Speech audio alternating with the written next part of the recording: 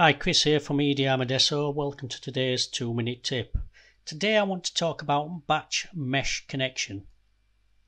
So often we're confronted with models that look a little bit like this. This is a shell model where each plate is an individual solid, an individual shell solid.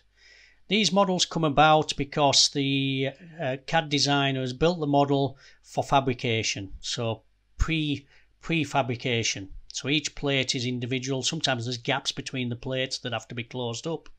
And us as a structural engineer want to analyse this post-fabrication as though it's a welded structure all connected together.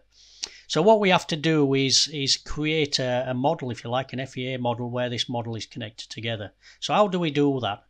Well, one of the approaches we could take is to use a geometry preparation tool, maybe Ansys Space Claim or Ansys Design Modeler, and at a geometry level connect these different plates together.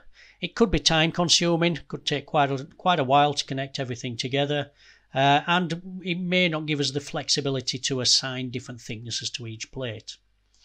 A second approach we could have to connect everything together is using contact. So using the standard Ansys contact algorithms, bonded contact, MPC would be a good approach for this. And we could automatically create contact between those edges. It would be reasonably quick to create that contact, but we wouldn't have a conforming mesh between the different plates. We could have different meshes across those plates, so a discontinuity across the edges. And also by using constraint equations to connect everything together, we're adding a computational overhead.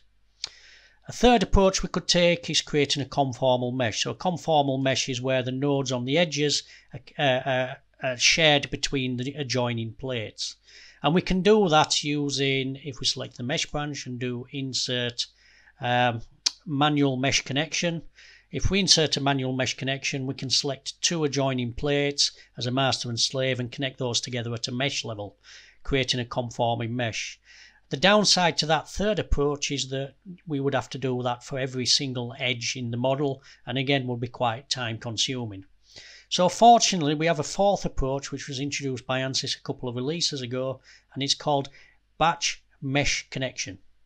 So how do we access that? So if we select the mesh branch, you may have seen this under batch connection down here. By default it's set to no, so all we need to do is switch that on.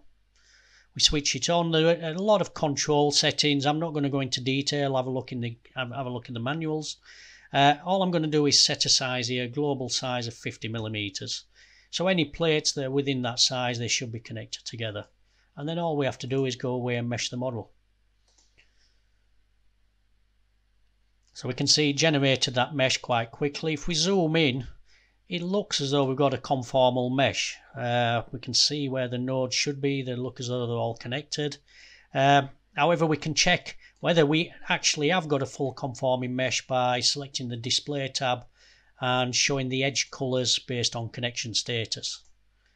So here, if I select by connection, we can see the purple lines are triple connections, where the edges of the outer plates and the internal ribs are connected. We've got red connections on the outer edges. These are single connections. And down here where we don't have an internal rib, we've got double connections. So we can quickly see from that view that this is a perfectly fully conformal mesh, fully connected and ready for doing a structural analysis. So thank you for attending today's 2-minute tip.